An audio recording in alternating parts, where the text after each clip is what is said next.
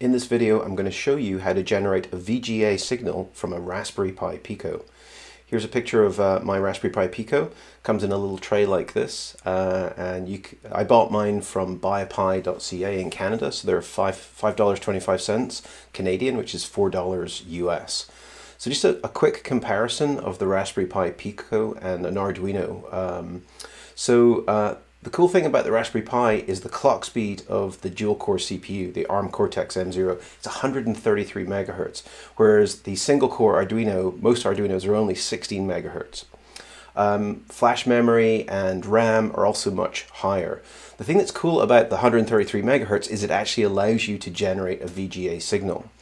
Now the reason for that is there's something called a VGA pixel clock, which is the clock speed that you need to generate a single pixel at a particular display size. So even at a small VGA display, 640 by 480, you need a 25 megahertz clock.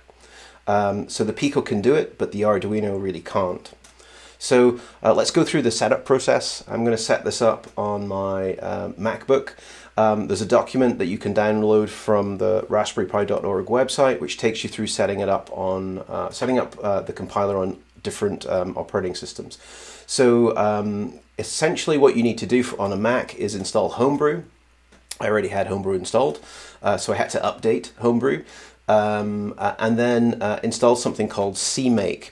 Now CMake essentially generates make files from configurations. Then you need to install the ARM GCC compiler. So the instructions are all there in the document. It doesn't take very long. Next, install Visual Studio Code and configure the CMake tools inside. Once you've done that, you're basically ready to get the Raspberry Pi Pico examples and start to build them. So here I'll show you how to build and load one of the simple projects. It's the Blink example project. So I'm just going to quickly change the project. So I'm going to change the speed that the LED blinks at. So it's going to blink at a second kind of interval. And I quite like to compile things on the command line. So inside the Pico examples folder, there's a build blink subfolder, which is where the builds are. Run make, and it will build a fresh copy of that Blink example. And what it does is it generates a UF2 file, and it's called blink.uf2. Now, to load this kind of compiled executable onto our Pico, what we need to do is plug in the Pico while pressing that boot button. And what this does is it essentially mounts a drive. I don't know if you saw that, but on my Mac there, a new USB drive has appeared, RPI-RP2, and what you need to do is drag and drop the CF2 file, that blink.cf2, onto that drive. The moment you've done that, the Raspberry Pi Pico will disconnect from your computer, it'll disappear, and it'll start running your project. So you'll see there that Blink project has actually started running, and there the LED's blinking at that 1 second interval. So now that we've loaded in our first project into the Pico, we're ready to start to build the VGA signal generator. To start this off, let's just draw a quick circuit diagram. So this is the circuit for one set of GPIOs to generate one part of the color for VGA. And obviously you have this for red, green, and blue, right? So this circuit repeats for each of those. And it's basically a 5-bit digital to analog converter. The problem that I have with this is these resistor values, I think 1K and 2K are pretty common, but 4.02 and 8.06 and 499 ohms. I have a big tin filled with resistors, and I've got nothing close to 499, 4.0 or 8.0 ohm. So what I need to do is figure out how to make a 499 ohm resistor. What I have is a 470 ohm resistor and a 33 ohm resistor. And these are all, see they're blue, which means that they're 1%. So what you can do is just put these in series. So the idea is just wrap their legs together on one end, and then you use these pins, just become the resistor itself. Let me wrap these a bit better. And then what I can do is I can measure what the resistance is of this. So in theory, this should be 503 ohms. There we go. So 501. So that's very close to the 400. It's within 1%. That's pretty good. So I'm going to make up 3 of these. One for red, one for green, one for blue. I have nothing close to the 8 either. This is the closest that I have to an 8 ohm resistor, which is what? 8.1. And what I discovered is if I take these, so 8.1 is probably close enough. It's the least significant part, the least significant bit. It's not going to make as much a difference as something like this 500 ohm being off. What I discovered though is if I take these 8.1s and I put them in parallel, I should get a 4.05.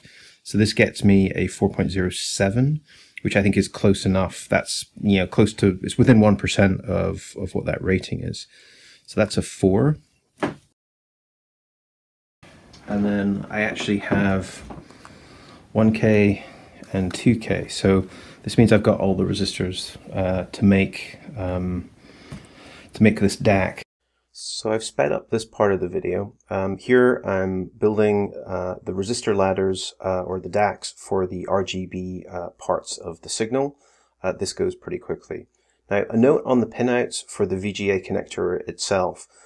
So this is the pinouts for the female part of a VGA cable. One of the things I did was I bought some gender changers so that I can put this on the end of a VGA cable, and then I can put connector wires into the connector itself, and this just allows me to very easily connect that up to a breadboard circuit. Notice also I'm putting in the H-Sync and V-Sync lines here and the ground. A quick note on the H-Sync and V-Sync, there are 2 47 ohm resistors here. They don't have to be that accurate, but you'll see they're on the board there. So just a quick note on where to find more information about the circuit diagram for the VGA output. The circuit that I'm implementing on the breadboard here is borrowed from this document that I found on the Raspberry Pi website, which is a hardware design guide for the 2040, RP 2040, which is essentially the Pico. If you get this document, there's also a full schematic at the end. So this is the Pico itself, and you can see the pinouts for red, green, and blue.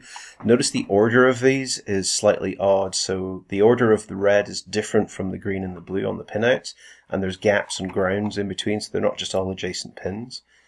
And the other thing that you can get from this document is the actual DAC, VGA DAC for red, green, blue as well. I've omitted these switches, these input switches, but you can also see the VGA connector pin out there. Okay, now we're ready to program that circuit. So what we're going to do is we need some libraries from the Raspberry Pi GitHub repository. So if you go to github.com/Raspberry Pi, scroll down and look at some of the individual repos. You see the Pico examples and Pico SDK. You should already have those installed, but keep scrolling and you'll find something called Pico Extras and Pico Playground. So if we look into Pico Extras, this actually contains a library which is called Pico Scan Video, and this is a VGA implementation that we can use. And in Pico Playground, you'll see Scan Video, there's a folder there, and then it contains a set of demos that we can load into our Raspberry Pi Pico and see what they do. So sync those repos down, and you should be good to go. Okay, so once you've compiled those video examples, we're going to start with the Mandelbrot example. You need to load it into the Pico, and it'll activate the display. So here you can see the Mandelbrot example that's running. It's running at normal speed. So this requires quite a lot of floating point mathematics, so it's a little bit slow on the Pico because it doesn't have a floating point unit, but it can still do it with integer emulation. So here's the same video kind of sped up 100 times. So you can see the Mandelbrot set forming, and the colors. I think there's only 16 colors in this particular demo, but you can see it's working really well. So let's take a look at some of the other demos. So this is a sprite demo, just kind of floating heads. I think there might be a problem with my DAC because some of the colors aren't quite right there. A text mode version, so you can put text on the screen. This is quite a nice floating Raspberry Pi icon. And again, this is an horizontal scrolling. There's something called the Mario scrolling demo as well, which is very much like this. So anyway, I hope you liked watching this video. I really enjoyed making it. If you like this kind of content, please hit the like button and subscribe.